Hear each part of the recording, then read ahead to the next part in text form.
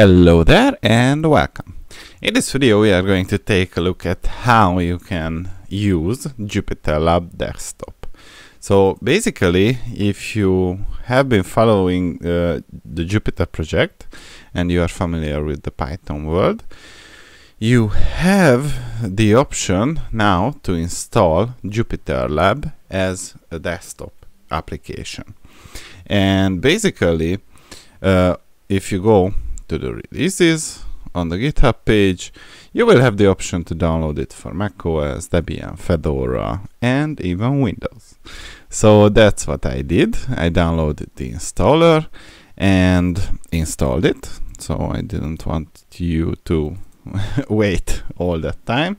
And once we start our JupyterLab application, we have the option to create either a new notebook, a new session, open a file, open a folder, etc.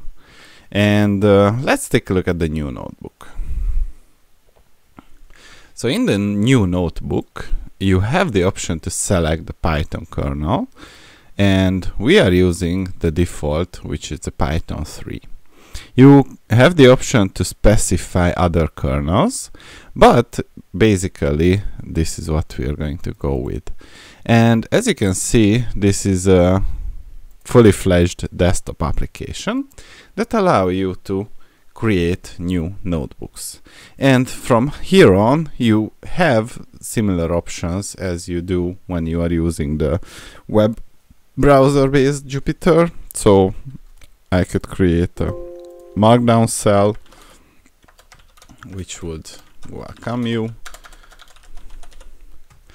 and then add the new cell below that. So welcome, and we could create a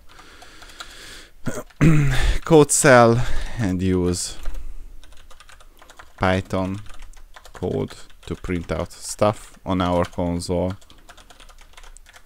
Print I. And at the end, we would have the option to run every cell.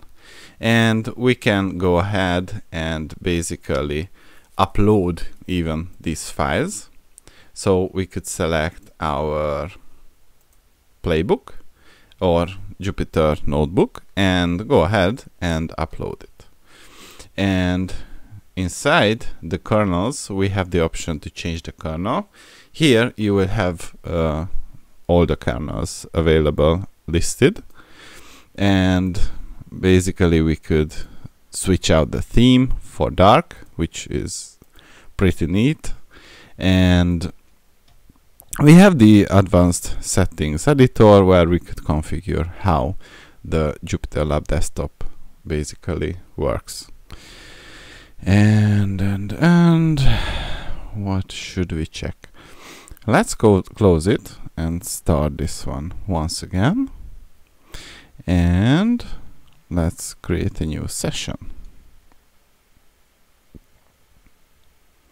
So here we are. And this is the new session. I already got a notification that there is a newer version. And basically that's it. So this is how you could use the JupyterLab Desktop. And that was all. See you in the next one.